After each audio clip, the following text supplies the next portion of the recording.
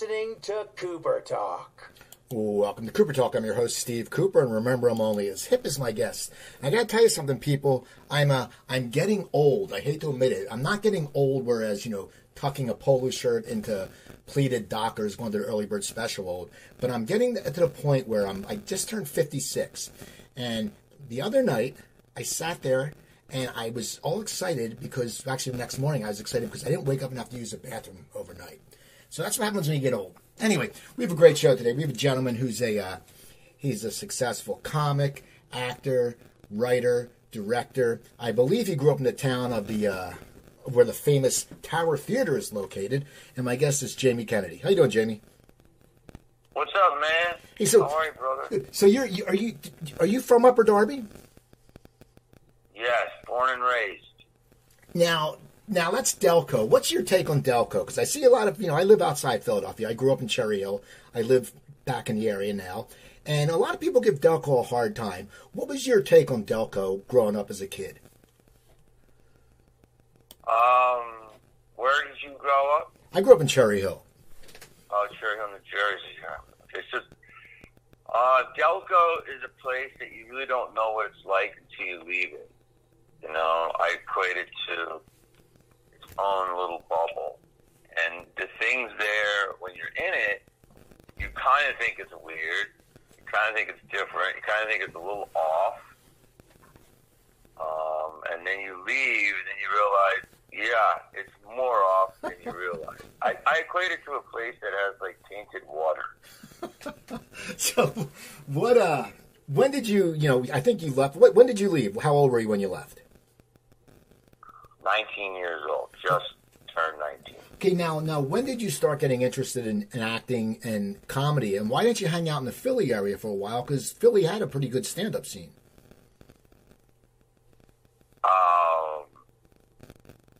I was interested when I was 15. I don't know if Philly had a good scene or not. I didn't really... everybody always said you had to go to L.A. or New York to, kind of make a mark. And I left because I needed to get away from, the neighborhood. I had to go out and find myself. I couldn't have done it and been so close to home. I don't think people would have let me do my journey. You know what I'm saying? Right. So you start the journey. You move to LA at 19, which is, that's pretty ballsy. I mean, a lot of people don't go across country at that age. What was your goals where did you start off? What was your goals when you got to LA?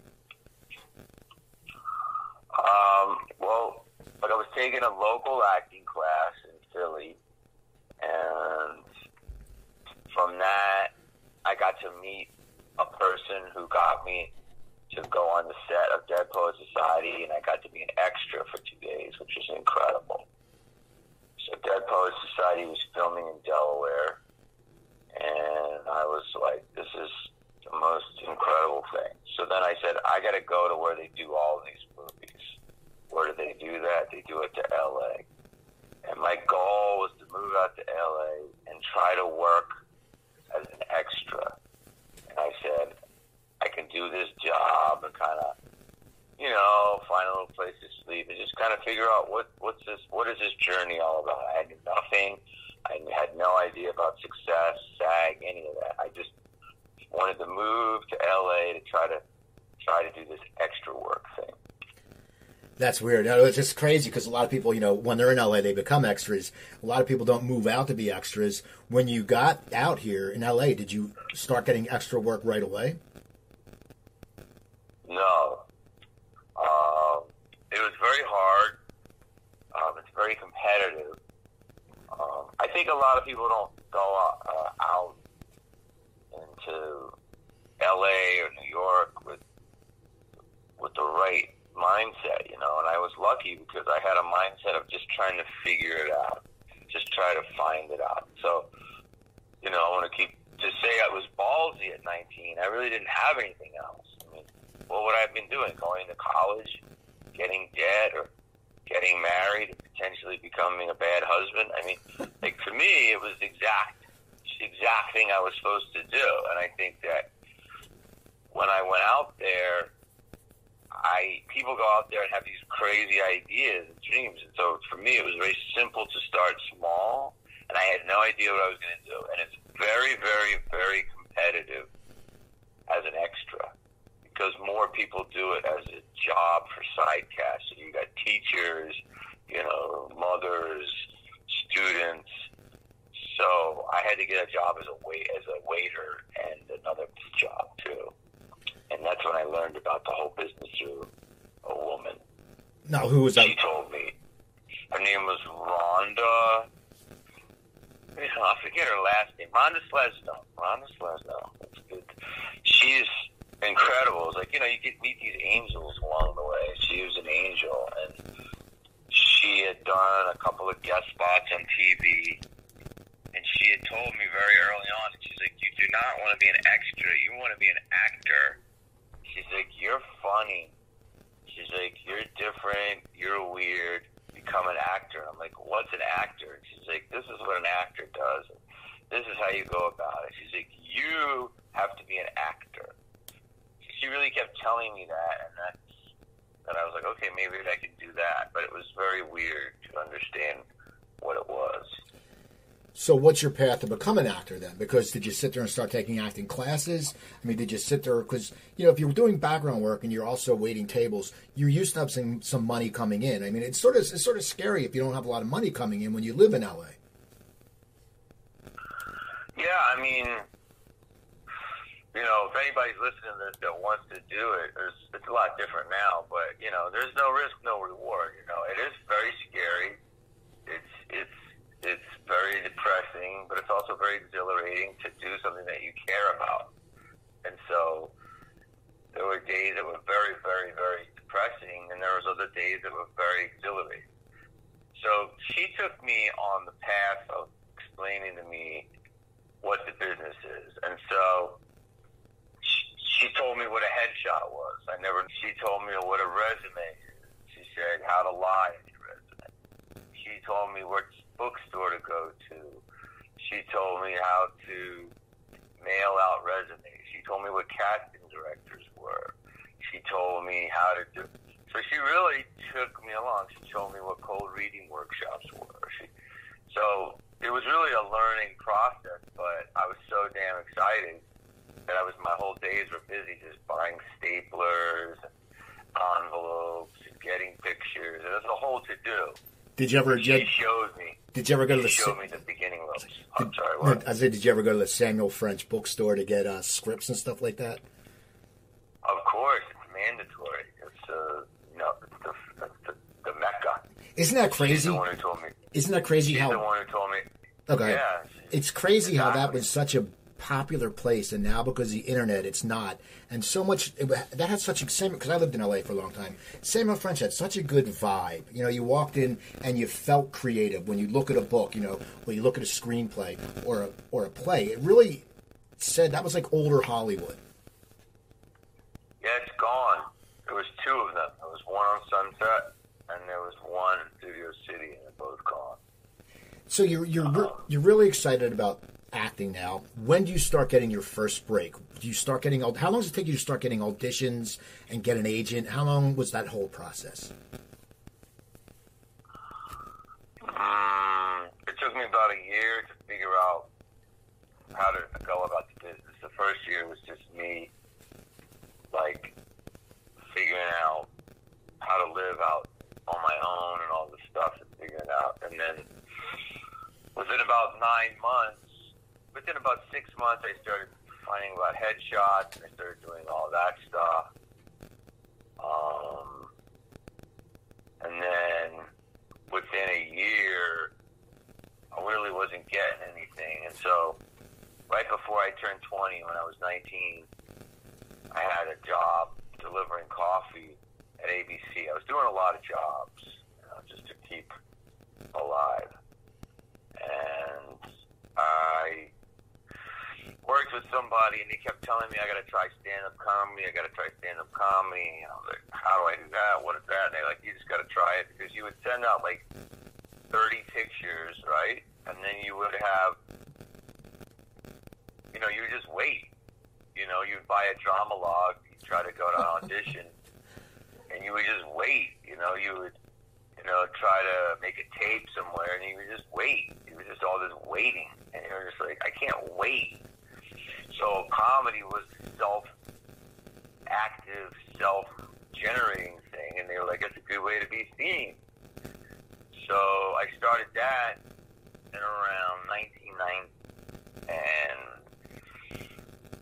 then it was, that was a whole new journey along with trying to act and stuff. So I really didn't, it took me probably about 4.5 to 5 years to really start getting some inroads. Now, I mean, I was auditioning for drama law, non-union, sketchy things, student film, grad students, good colleges, and I moved up to like USC. So like USC was like really good. I couldn't get an agent for a long time, so it just started slowly going like that. so you start getting work. You start, if you look at IMDb, you start getting some spots on sitcoms and guest spots or back. What was your first spot besides? I mean, not being background or extra. What was your first paid gig that was actually a legit production? One of my like first, second, or third gigs was a movie called The Road to Flin Flon, and I was unknown, and the producers saw me at the Laugh Factory on Sunset, and they brought me in to audition, and then I auditioned again, and I auditioned again.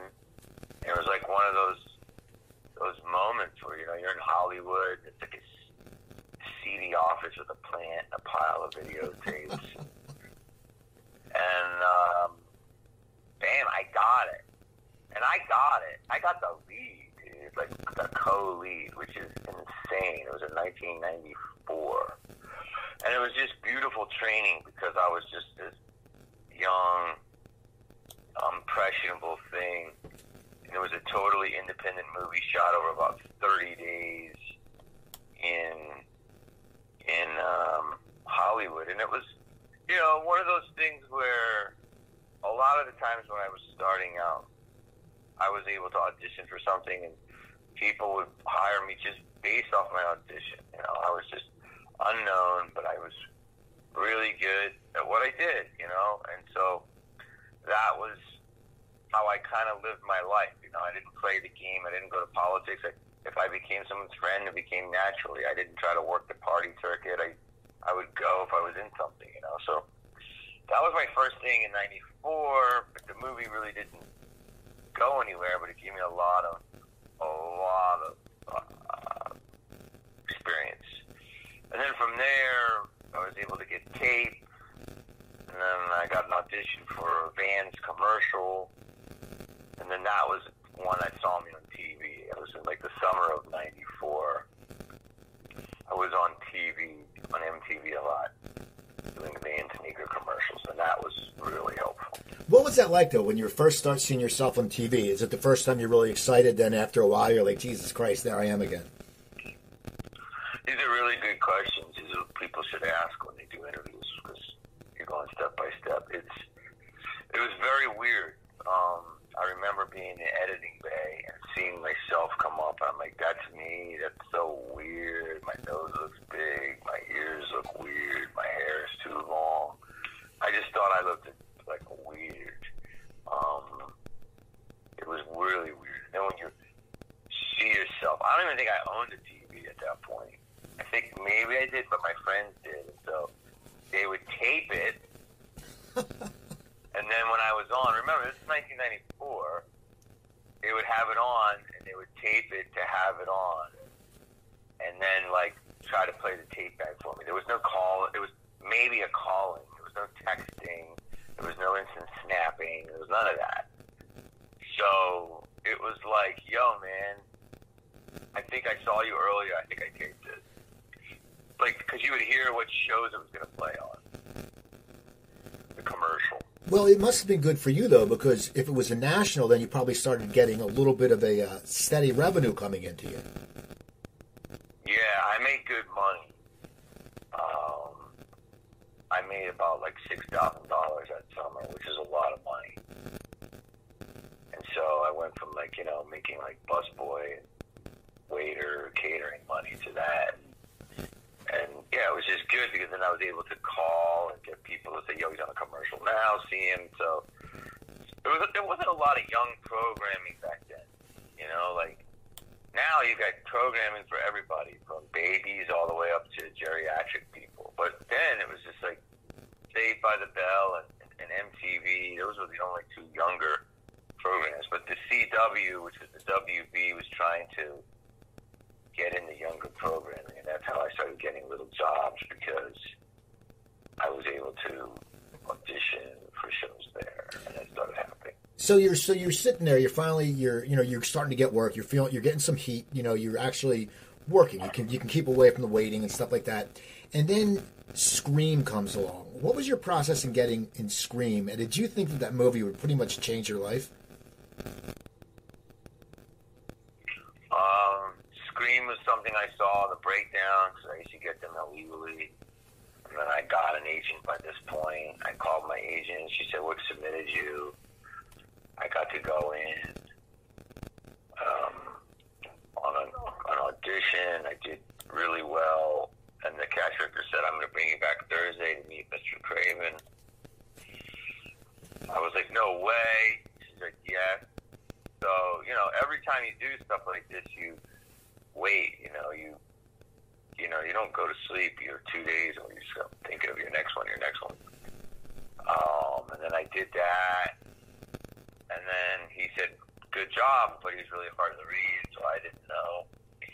And then I went, and I started, I got another job, and I was away from that job for a little bit, for like a month. I was starting to work, and then they had the callbacks for Scream, which were weird because I was coming back to audition for another movie, and they said, oh yeah, Scream wants to see you, but it was kind of like a last minute thing, like, oh yeah, Scream wants to see you. I was like, oh yeah. This is like, oh yeah. I'm like, oh yeah, you mean Scream? Oh yeah, you were going to tell me? She's like, yeah, well, I was going to tell you. I just kind of slipped my mind. I'm like, oh yeah.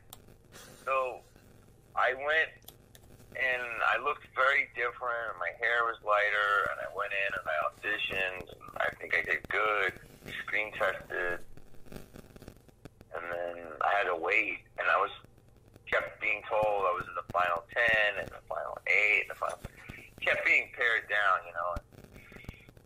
People, it was like this unknown. The great thing about Scream is it's the way people break. You know what I'm saying? You have to think about it. You got to think about how this works. Like, try to give you a simple answer here. How people become stars sometimes, most of the time, a lot of time, is by unconventionalness, right? So, a studio movie that's like kind of like $100 million movie, it's very hard to get the lead in that if you're unknown. I mean, it does happen, right? But you either come up by grinding and different things, and a part here and a part there, and you work your way up, or you make something that's outside the box. And that's what Scream was. Scream was this unconventional little movie that no one knew what the fuck it was.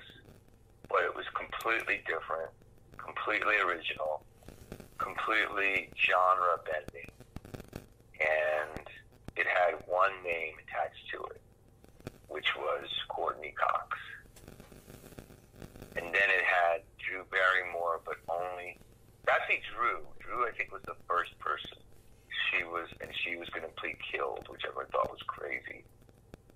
And then Courtney, I believe, was that. And everybody else was kind of coming up, and no one really knew. Nev was on Party of Five and such. So we were all kind of young, kind of unknown. I remember hearing that about Twilight, but Twilight at least had those book sales. But there was a lot of unknown people in that. And so after, like a month and a half, my agent's like, I think you got this role. But they kept wanting a name.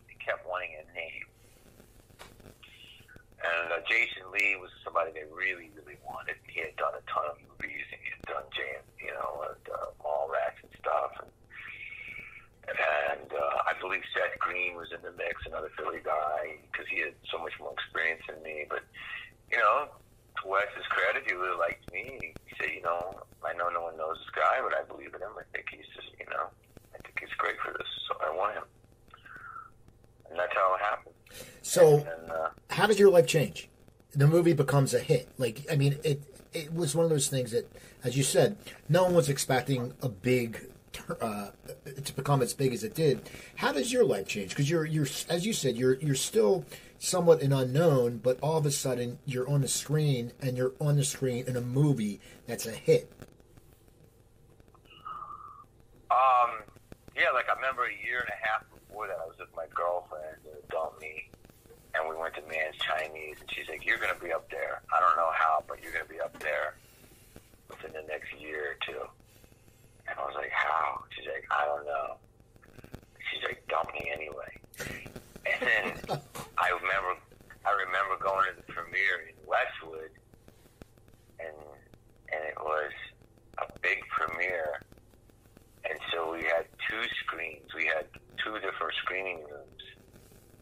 And I went into one room, and it was like a lot of the bigger names. And then the second room was like me and some smaller names. And both the rooms were reacting great. And I thought, oh my God, this is interesting. So my life changed when I went to Colorado that Christmas with my parents and my family. We went skiing on a little ski trip. And someone recognized me at Sushi. It was the first time I was ever recognized in Colorado. And I was like, "Yeah, that's me." And she's like, "Oh my God, can I have your autograph?" I'm like, "Yeah." And she's like, "Oh my God." It was like literally that moment, It was very weird because, basically how it changes, you become hot, right? It's a movie that the world sees, but then it became a movie that the town sees, and then it's up for an MTV Awards, up for Critics' Choice Awards, up for all these things. So you start going out there and your visibility, and all of a sudden you're part of this hot thing. So you start getting, more auditions and stuff like that. And, I wasn't getting offers, but I was getting high-end auditions, and then I started getting jobs. Now, what kind of roles were you? I know an actor will take roles, especially then you're newer. But what kind of roles were you hoping for? Because you ended up working with some really great people. But what were some of the roles that you wanted when you were after Scream, when you had some juice in Hollywood? Were there certain kind of roles you went after? Did you sit there and go, I want to tell your agent I want to do this kind of role, or did you just say whatever comes in, I'm going to audition for it? Yeah, I had a young agent, and she was pretty hip, and she was, believed in me, and so she had gotten me like this comedic, quirky movie.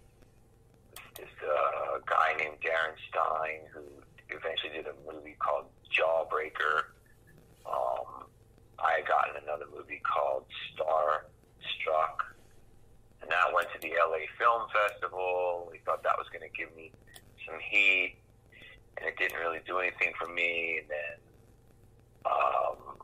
in the 90s, there was some indies, So indies were, I did another movie called Clock Watchers, and I was like the only guy in that. It was Lisa Kudrow and Parker Posey, Tony Collette, and that went to Sundance. But I really didn't get any heat off of that. But at least I was working with the cool 90s kids. But I didn't really have a choice. It was about just getting out there, being on set, and learning. I was learning how to swim. I had a big hit out of the box. But I was getting into Tony. I thought I was a part of a major movie, and I thought, well, hey man, I'm one of the reasons this movie's a success. But like my agents just thought, well, you're young, you can keep working. But I would have liked them to have taken me a little bit more seriously at that point. But I was working and getting out there in great movies, but I had to go and fight. There was never like any exclusivity with me, which probably could have hurt me a little bit. Well, as an actor, you know, when you were in the hit Scream, you probably saw a sequel coming up, which there was. Does that make it a little easier, take a little pressure off you? Because, you know, the actors are always looking for their next job. But if you're in a hit and they're sitting there talking about your second, you know, Scream 2, that must take a little bit of pressure off you because you know something's coming up. Well, it's funny, man, because it's like, at the time I had this lawyer, she's super powerful, and she still is, but she was just always saying no and tough negotiations, and I didn't really have a say, and she didn't walk me through the process. She's a huge lawyer, but it was just like scary to be with her because she was just constantly just like, you know, somebody would ask for $1 and she'd ask for 100, you know. It's like, yo, like, and you don't want to lose a job, and you're like, I don't know you that well, like, this is how it works, and blah, blah, blah. But she had other huge clients, so she could do that, you know. So I never knew there was going to be a sequel. No one ever knew there was going to be a sequel. It was only after the movie was a hit, and I had done As Good as It Gets, and I had done another little indie, and it was like maybe February of '07. I had worked enough, had a girlfriend, and we went to Tulum, Mexico, which is now a hot place, but back then it was still undiscovered. And thank you, you're welcome. And so I go there, and it was hard for me to take a break, but I did. And then my agent at the time called me and said they might do a sequel to Scream. And I said, okay. And they said, but I don't think you're in it. And I go, I don't think I am either. And I go, but why not? And they're like, I don't know. It was more like the three of them, right? And I was like, well, I'm not dead. And then I guess it was being written, and then somehow I was talking to the producers, and they said, yeah, we believe Randy's going to be written in. And then he was writing the script, and then sure enough, they wrote it, and they wrote a really, really, really juicy role for me. And so it was only then, when the first offers came in, that I feel that, like what you were saying, that security, as I went from a little to a lot more. But, you know, I only got partial script because, you know, they were writing it, they were figuring out who the killer was, who was going to die. So, yeah, I had no idea there was going to be a sequel. Then I had no idea I was going to be in it. Then I had no idea I was going to live. So, yes, it was good, and then no, it was crazy to die. But it was okay to die because I didn't think Scream would keep going. Right. You know what I mean? So you're acting, you know, I know you were in Three Kings. What was that like? Because that's like, you know, where did that shoot? That shot in Arizona, and that was just incredible. It was like the way Hollywood used to be, where you would go in, you would audition, you know, the director would work with you, he'd play with you, we'd have some fun, you'd go out, you know, you'd have a cup of coffee, he'd have you come back in. It was like work. That's when auditions used to be the best, when they were work sessions. They were warm and friendly. Now it's just a different time. Now it's just weird, man. Now, during this time, were you still doing stand-up at all, or did you not have the time to do it? No, I was pretty busy, so I didn't really have the time to go and have an act and go to the clubs. But I was doing, I think I took off from like 95 to 98. I took off like three years. And towards the end of 98, middle 98, I started working again. And I started opening for some bigger names because I had time, and I thought to myself, I saw that Dave Chappelle he was in a lot of movies at the time, and I saw his name at a comedy club, and I remember him always saying, like, you can, like, write jokes in your trailer. And I thought, yeah, that's a really good point. Like, you can do that. And I thought, oh, maybe I could be, again, because I had time again. I mean, you're you're kind of waiting. You're like waiting to get an audition. You know, when you're on the set, you're waiting for your scene, and your scenes sometimes, if they're not hard, you can do stuff. You know. Now, go ahead. So I started doing it again. Well, now you're doing stand up, and now how did the Jamie Kennedy experiment come about? Because that had a lot of characters. My friend John Matta wrote for that. He's a Philly guy too. John Matta was he was one of our great writers. You know, I was doing movies and doing a lot of stuff, and then I was just waiting, you know, and it was like I was kind of played the friend or the tech guy in a lot of movies, and then I was like, okay, and then I was like, now it was like my break to like get a comedy movie, and no one was really pushing me as the lead. There was a couple people.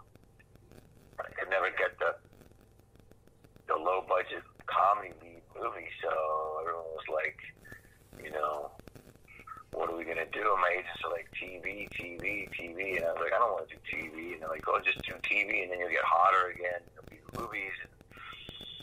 So I had some TV development deals, and one of them was at the WB, and I said, if I'm going to do it, this is what I want to do. I want to do my own sketch, variety kind of show, and that's how it eventually evolved into Jamie Kennedy Experiment. So that show is on, and then eventually from that, and you did Malibu's Most Wanted, which I thought was a great movie. How did you come up with that character?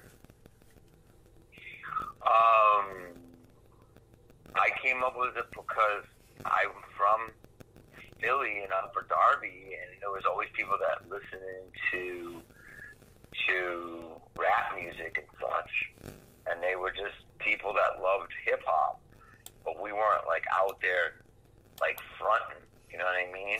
And then when I was in California, people were really acting really hardcore, but they were living in Beverly Hills or they were living in Brentwood, you know, and I was like, this is not the city, you know. It was basically a juxtaposition of like city music in super suburban life, and then I thought, where could be the most, this is becoming like a phenomenon, where would be the most outrageous place to be?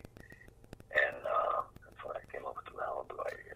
Now, what's it like to write a script for yourself when you're all of a sudden writing a screenplay? Do you really have to pour yourself into it because it's you working it out, or is it easier to write because you know you're the one who's going to be acting it?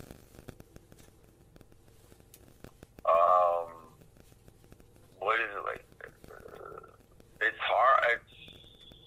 It's hard to write a script because I'm good with characters, and I'm good with dialogue, and I'm good with, you know, rough ideas, but to like structure it is very, very difficult. So I always need help with that. But yeah, I mean, for me, it's good because I can just act it out. And if I'm with another co-writer, I can just say the line, and then they'll put it in, and they'll say this happens. And it was actually a lot of fun writing that script because I wrote it with a couple different people, and that was the process. We would try some stuff, and so I get to say exactly how I want to say it, and it was actually pretty liberating.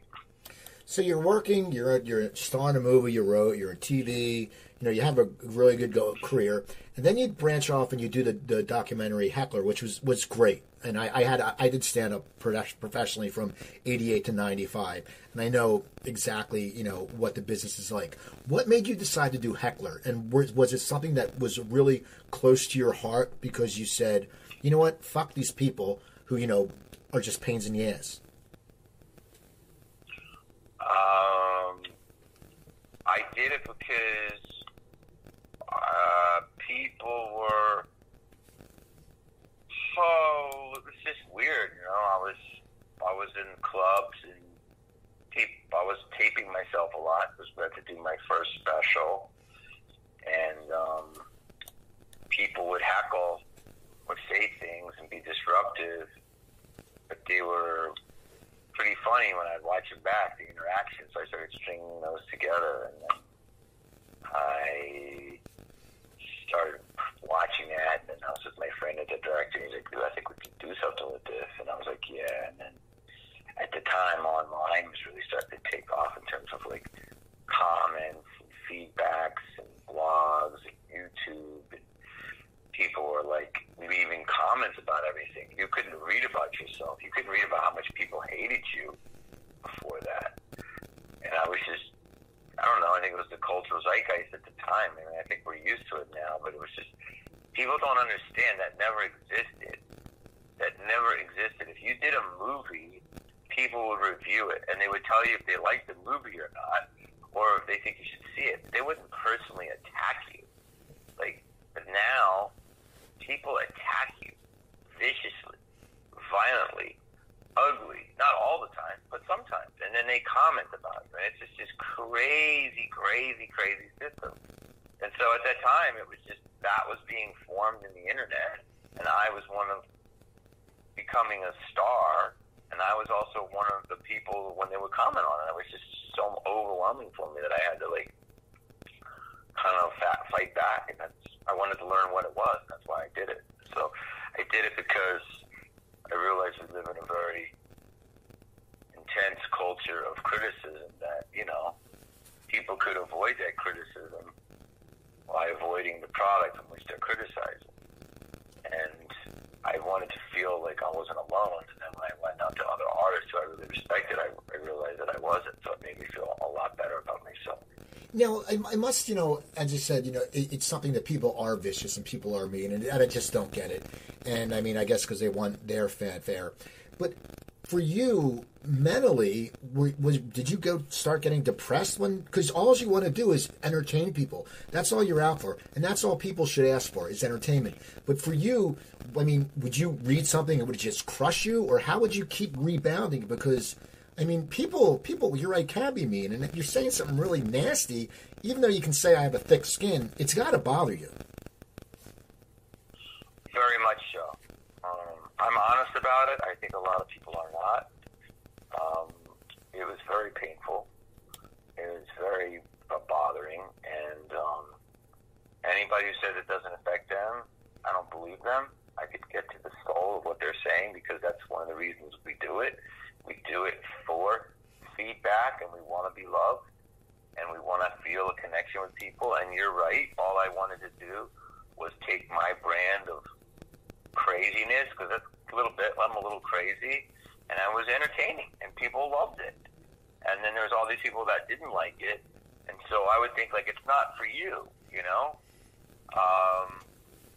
And it was very strange, you know, why are these people actively, it's not so much that they don't like you, which isn't great, but you can get used to that. It's that they don't want you to keep doing it. And so it's almost affecting your livelihood and affecting your, you know, doing what we do is like, for me, breathing, you know what I mean? It's like, I feel better when I create something. I feel better when I act in a scene. I feel better when I tell a joke. I feel better when I do a breakdance move. You know, it's like I'm expelling something from myself. And these people were like, you should never do it.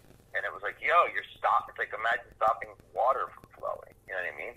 Because there's a lot of people out there that do like it. I mean, I'm not crazy. I go to Man's Chinese and see myself in a movie and people are dying laughing. I'm clearly not crazy, but some dude in, you know, Phoenix hates it. And it's like, well, what's your problem? So, and why are you spreading that? So, very painful. You do get depressed, and, you know, you do a lot of things. I wasn't like a druggie or anything, but I was, you know, making the movie was one way to deal with that depression, actually. Now, did you ever, or and still to this day, did you ever lash back, or do you just think that they're trolls, just leave them alone, they say their piece, and then they're going to disappear? Yeah, did you see the movie? Yeah, I mean, I saw it years ago. I lashed back in the movie. No, I'm talking about now, because Twitter is so big now. Yeah, it's kind of hard to fight. I mean, like, the big thing is that people, there's this mob, you know, the thing with the mob is they need to be exposed. You know what I mean? So, like, I have done certain things, people holler at me for certain movies, or they'll say, you know, New Year's special I did was weird, or this video game conference I did was weird. And so many people will talk shit about you, and then you'll like, oh, hold on, it's not that they talk shit about you, which isn't great, it's that they spread lies about you. They fucking just lie, saying you're drunk, or you're on drugs, or you're this, you're that. You're like, yo, that's not the case. and then they attack you, and then they're all like, I mean, it is a good term. I mean, there is an underground thing of like these trolls, and they band together and they fucking try to take you down because they feel that you're in a position that they're not, right? It's not always the case. There's constructive criticism too, but it's sometimes the case. And so then if you attack them back, they might jump on your back, and it's like you're fighting 90 of them. Right. And you just don't have the fucking time. So have I lashed back? Oh, yeah, big time. I've said some ugly shit. I've said some... Like, I remember a couple years ago, a girl said some shit to me that I was flirting with her, and I'm like, I wasn't flirting with you. You're using that flirt to make yourself look better by taking me down. She said something like, I tweeted at her or something. I don't know. And it's just like, she made fun of me, but you still use my name by making fun of me. So that's like they call clout chasing. Do you know what I'm saying? Yeah. So there's all types of stuff where, you know, someone's talking bad about my movie, but they'll dedicate a whole podcast about it, and they'll use my name in the podcast name to help get a click. So yeah, it's like clearly you still want to use me. So it's yeah, I definitely lashed back, but I'm not perfect, but I don't really do it very, very, very. I rarely do it now. Well, it's a losing. Sometimes you can get yourself on a weekday. It's a losing battle. I have a friend, a comic named Joe Matarese, that, you know, we're from the same town, and he, you know, was on some podcast or something, and then all of a sudden these people didn't like the way he acted, and they just started attacking him and making like a fake account.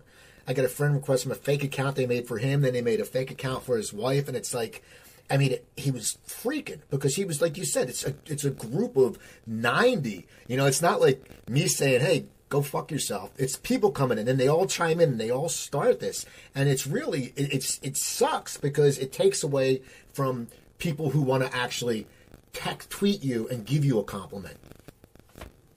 Mm-hmm. I mean, we live in the good thing is now is we live in a place where everybody can get what they want at any time. So you can listen to any music you want on Spotify, watch any videos you want curated on Netflix or Hulu or YouTube. So there's no reason to watch something you don't like. And if you do, that's on you. And if you don't like it, I guess that's okay. But, like, you have so many choices now that, you know, you can get the news you like. So I have this whole theory about criticism is going to be disrupted because I understand the need for critics back then. I don't like them, but it was to save the hard-earned money for the people. That this is what the professionals decide you should spend your money on it this weekend at the Cineplex. Well, that's gone. That's gone, man. People can get entertainment whenever they want, however they want. They don't need you. They want to curate it themselves. And that's why I think the critic is going to go away. Well, now you've had, you know, such a great career in comedy. Then you started doing dramas.